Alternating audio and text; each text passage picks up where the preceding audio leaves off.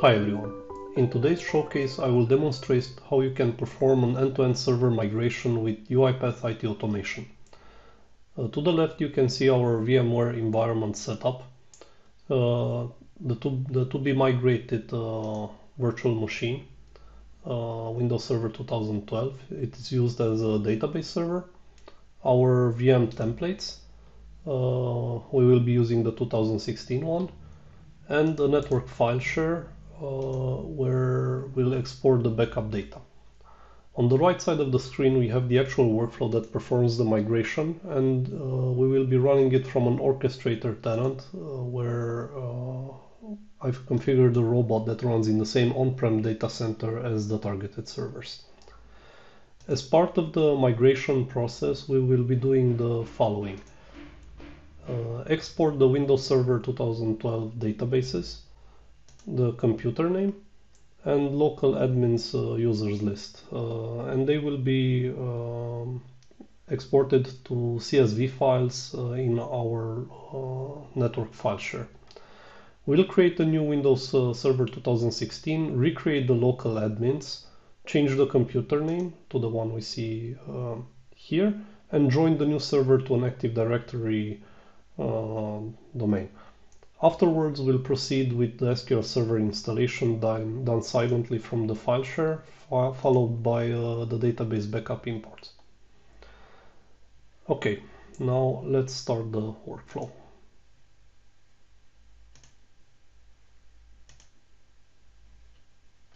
Alright, so it is running.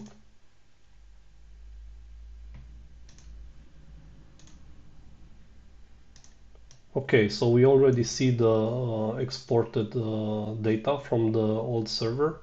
After the export is done, it will be also shut down, powered off. And we already see the deployment of the new 2016 server in progress. The export the data export is done with our VMware out-of-the-box official IT automation activities that enable us to easily create automations for this type of use cases. We have a very powerful activity called Run Program in VM that enables us to run commands inside VMware servers without having remoting enabled, and in our case we executed this to get the computer name, users list, and then export it to the local file share. We can see that the 2012 server is also powered off.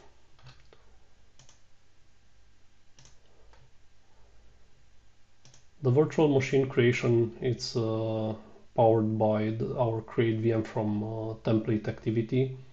As you can see here on the left, the parameters are really easy to understand. You specify the VM name, from what template you want to create it, if you want to power on the virtual machine after it's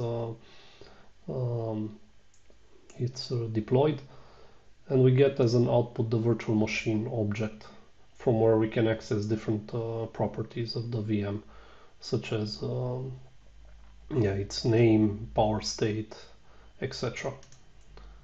So the new server is being created, and after it will be ready, we see the logs as well. After it is ready, we will wait for its services to be running. We need to make sure that VMware Tools is in running state, and also we need to make sure that the new server has a value for its DNS name, meaning that the network connectivity is active. We need that for it to be able to access the data from the local file share.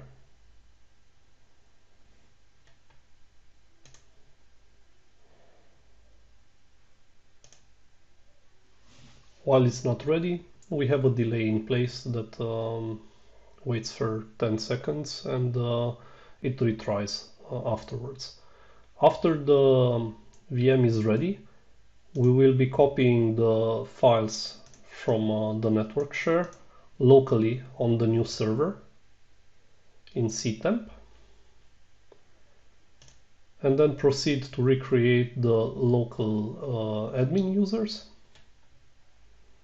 change the computer name, and then do a restart for it to apply. After that's done, we will be joining the computer to an Active Directory. In our case, it's called discover.local. And we have an Active Directory activity package, and it's very powerful. And among other operations related to users and groups, we also have out-of-the-box activities for joining and unjoining computers to domains. And as you can see, now the workflow is waiting for the VM to be ready. The VMware tools are already running, but now the networking is also ready. Okay, so it should proceed soon to the next step, and try to transfer the network files locally. It's doing that. The databases are 50 megabytes. The CSVs are really small. Okay, the files were copied locally. Now it's recreating the local admins, and it will proceed with the other AD related steps. Changing computer name and restarting. And as you can see in the tasks area in VMware, the guest OS shutdown was initiated. It's now complete. And a power on will also be initiated shortly.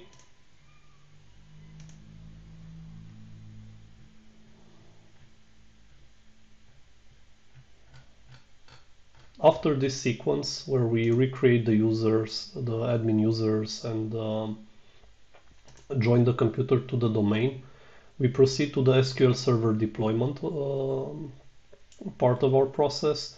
We will be silently installing SQL Server from a network file share. We're leveraging ini configuration file for this. This will run silently in the background. And afterwards, when that's ready, we will be importing the exported databases to the new server.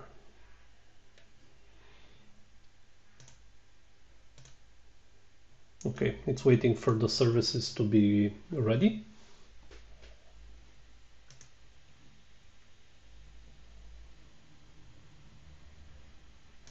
Okay, DNS name is here.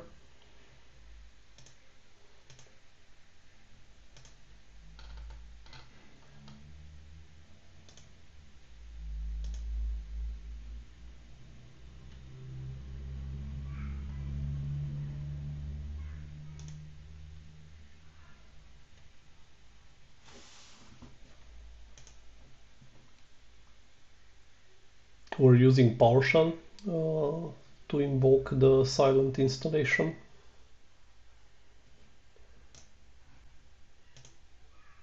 Okay, it has proceeded to installing the SQL Server, and we see that it has successfully joined the computer to the discover.local AD domain. We see that also in the vSphere console in the DNS name. And now it's installing the SQL Server silently in the background for us. The SQL Server could be included in the template, and that would cut the execution time of this workflow in half. Currently, it takes around 10 minutes for an end-to-end execution of this process, and with the SQL Server included in the template, it would take around half that time, and you would do that normally when you want to do many server migrations. But for the purpose of this showcase, I wanted to also demonstrate application deployment packaging as part of the demo. But again, for an actual production server migration scenario that includes SQL Server, you would want to include that in the template directly. All right.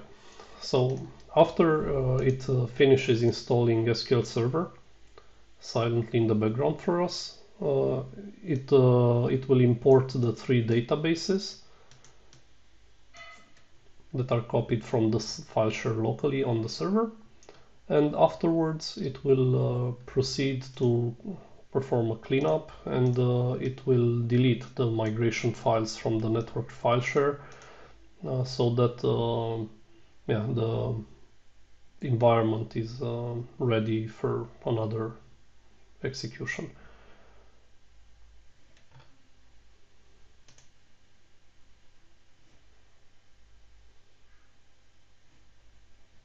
The import of the databases will be performed using the same run programming VM official activity, and we are leveraging in this case the SQL CMD program, and we're invoking it with standard arguments for importing backup files. And we do this 3 times for all our 3 databases. The workflow can be easily upgraded so that it doesn't matter the name of the database. You can just export all the databases of the SQL Server, and with the for each you could import all of them from the file share. In our demo, we've chosen to specify the database names explicitly. So importing the databases, deleted the temporary migration files, and server migration is complete. Now let's do a check on the server, on the new server. So we see from the console that it was successfully joined to the domain already. Let's also check the other deployment steps.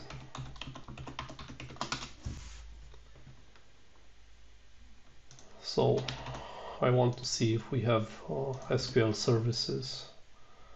Yep, they're running. Let's see the database. Import SQL Server data.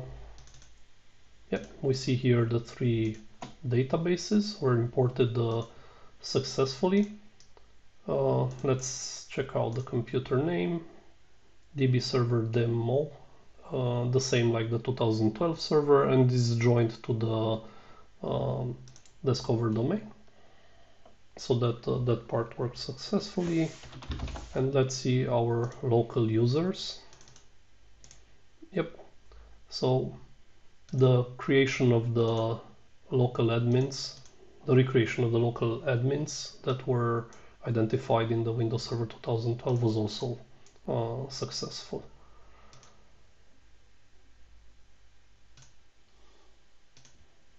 All right. Well, this is it. Thank you very much.